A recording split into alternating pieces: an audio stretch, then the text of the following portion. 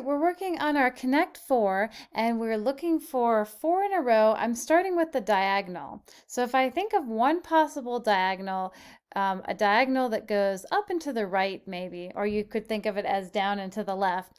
But if I wanted to look at this position on the board, 5, 0 as the indexes that I need, and I think of how could I create a diagonal with that? Well, the next spot in the diagonal would be 4 and 1, and the next 2 spots I've got listed here. We notice that the index in the first position is going down every time, and the index in the second position is going up and every time.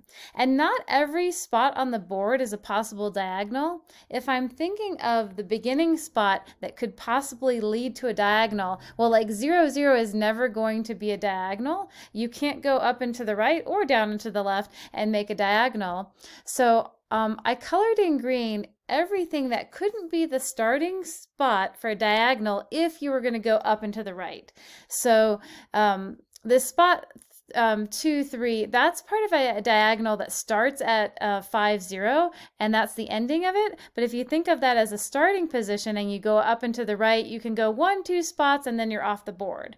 So anything that's colored in green cannot be the beginning of a diagonal if you're going to the right and up. It's going to go off the board. So really when you're looking for diagonals, you can just start at a starting spot of row 3 or 4 or 5 and look in columns starting 0, 1, 2, 3, and that's it. If you check all those and look for a diagonal, then there either is one or isn't one.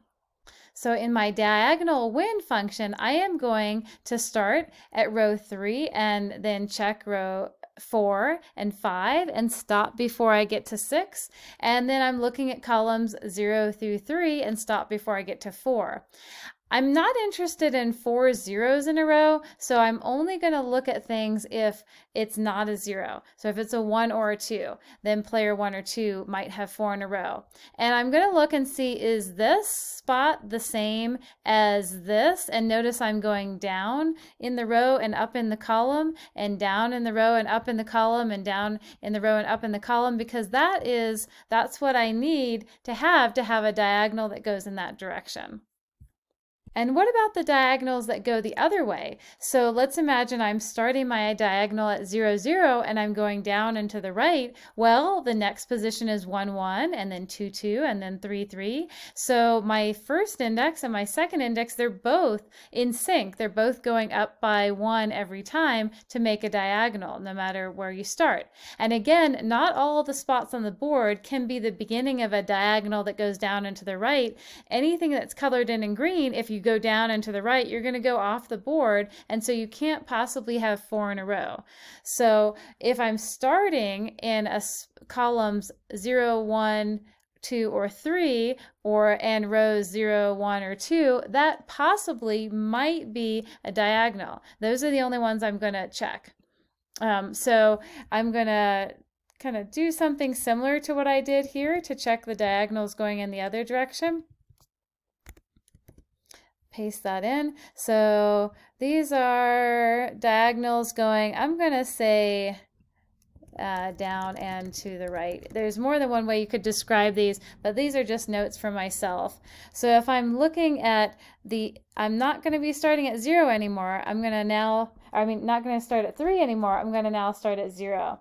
And how many times do we want to go through? Well, we're going to stop when we get to 3, so I'm going to put 4 here, because with the range command it's going to stop before it gets here. My columns, I'm also going to start at 0. Oh, I think I went 1 too far on here.